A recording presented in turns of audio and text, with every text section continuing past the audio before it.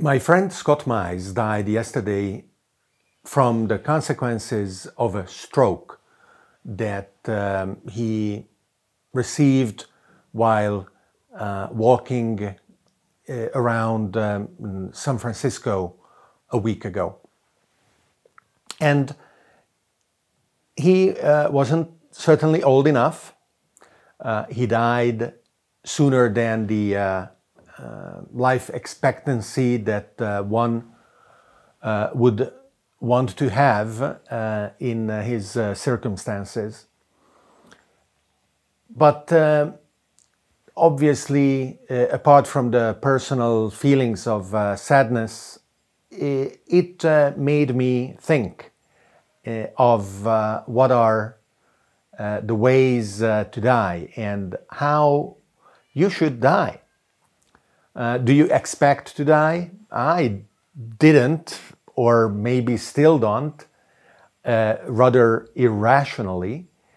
And there are zero probabilities out of 80 billion, maybe 100 billion, that I won't, because I'm an atheist. And if you are religious, for example, Christian, then the probability of you not dying increases to 1 out of 80 or 100 billion, where the 80 and 100 billion is the number of people who lived and died over the course of the history of the world.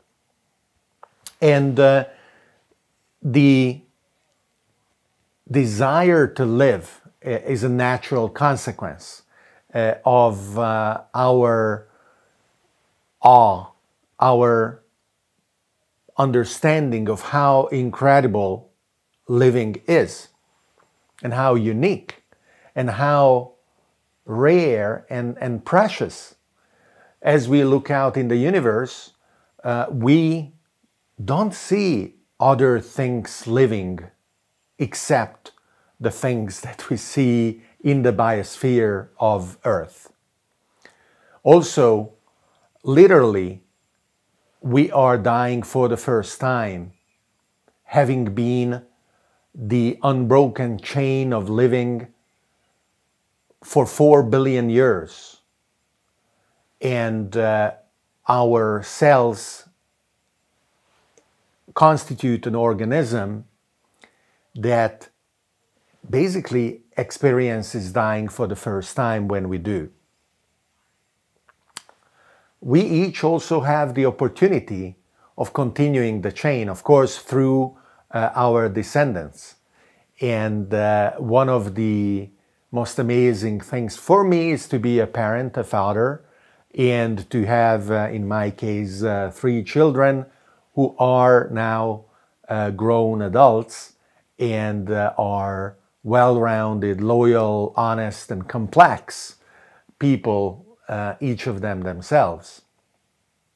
Now, the way to die really is something that most of us don't think of. I am no expert, of course, just as I am no expert in the vast majority of the topics that we are covering here in the context, but that doesn't stop me of thinking and formulating my opinions about all of those topics as well as this one, and you are kind enough to follow this together with me. So obviously you should think about dying and what happens around you and plan ahead. For example, making sure that you decide whether you want to preserve a certain degree of traditional biological naturalness in the process, or on the other hand, opposite to that, you are happy for machines to keep you alive. And machines are starting to be very good at keeping you alive. Now, depending on your definition of what it means to be alive. Scott, for example, was able to express a few weeks ago as a complete coincidence, because a relative died of COVID, his own point of view that he did not want machines to prolong his life if he wasn't able to live by himself on his own resources. And the respirator that could have kept him alive for possibly a very long time without any probability of recovery because of how deep and complete the damage his brain suffered consequence of the stroke was, his breathing stopped. So other people may want to decide differently because they are more strongly attached to living under any circumstance, or because they didn't have experience with how undignified being a vegetable on a hospital bed for 10 years or more is, or they are not considering that they will necessarily be a burden, even if we don't like to frame it this way, on those who are living, who will feel necessarily obligation to care for them with very little opportunity of improvement under certain circumstances.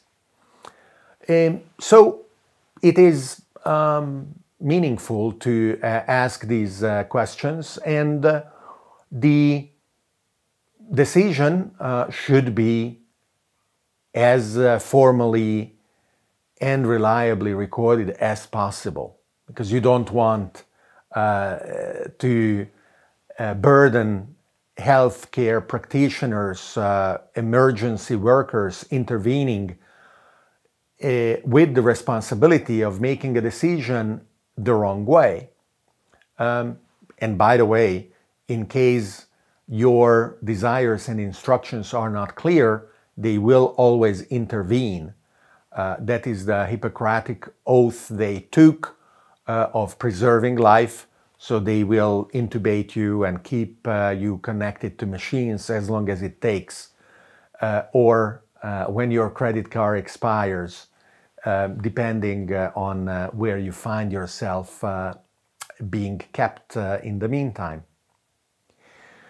Another issue that you may think of is, as you grow older, what should you do about your ideas, your projects, your activities?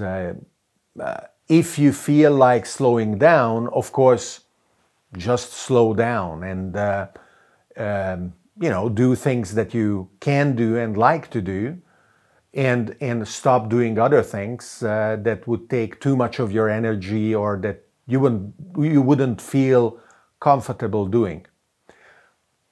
Other people may feel that even though they have the energy and the desire to do things, it is just, quotation marks, not appropriate for older people to start new and exciting projects, because that is not how things are done. Only young people do those things that are risky or uncertain or that need time to be completed. But the best way, in my opinion, to go is with open projects, because you cannot be sure that you will be completing what you want to be completed right before dying, or that when you complete them, you will be ready. So just accept the fact that what you are and what constitutes what you do is, by its very own nature, unfinished and unfinishable. Yes, you can be a completist in your collections of Starbucks cups or stamp collections of flowers of the Alps, of whatever other collection, but you cannot be a completist in your life project. You cannot claim that now you are done. The openness of this is what I think gives rise to an increasing desire of asking ourselves, can we keep going? Can we nurture life and our ability to nurture healthy life, both across as many individuals as possible, but also in the life of an individual as he or she ages. Regardless of the chronological age, endowing the individual with the energy, the cognitive faculties, the desire for exploration that each of us have when our chronological age is 20 or 30 or 40. And at that point, obviously, we can reaffirm the same kind of freedom of choice that I mentioned before. Just as you should be free to record your decision whether you want to be kept alive by machines or not, you must be free to decide not to take advantage of whatever rejuvenation treatments that may be available, because you believe that a human of 150 or 200 years shouldn't exist. And you should be free to decide that for yourself, as well as others should be free to decide the opposite. And just as those would not force you to accept and apply the treatments you don't want, you shouldn't stop those others from developing, deploying, and applying to themselves the treatments that they do want. And all of this appears pretty clear and clear-cut. And obviously, it would not be like that. First of all, the quality of life and the quality of death is unequal across the world. We should strive to make sure that people do have the variety of choices that we enjoy, and that as we improve our choices and the degrees of freedom that we have, everybody else is able to do that too. And we should thrive to make sure that we are maximizing the opportunities while minimizing the risks, understanding that eliminating the risks is impossible. And then more farther out, as we talk about cryonics, which is basically the option of trying to reach a hospital that can heal you, repair the damage you have that is impacting you to the point where you are running the risk of dying, reaching that hospital in time rather than in space.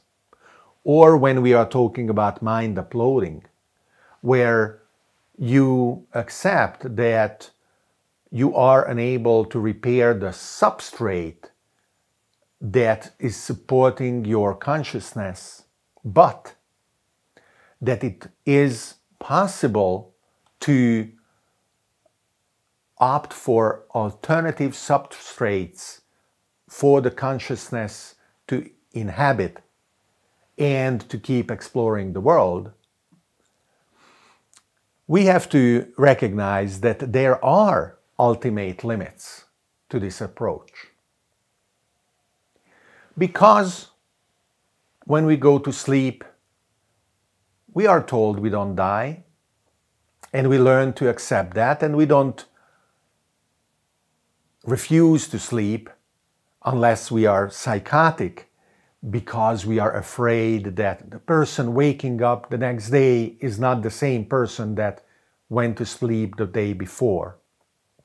But we are also wondering if the person who went to kindergarten and was wondering about the future and what would happen to him or her as years and decades went by, and the dreams and aspirations of that person are evidently very different from what happened afterwards, what reality designed and drew.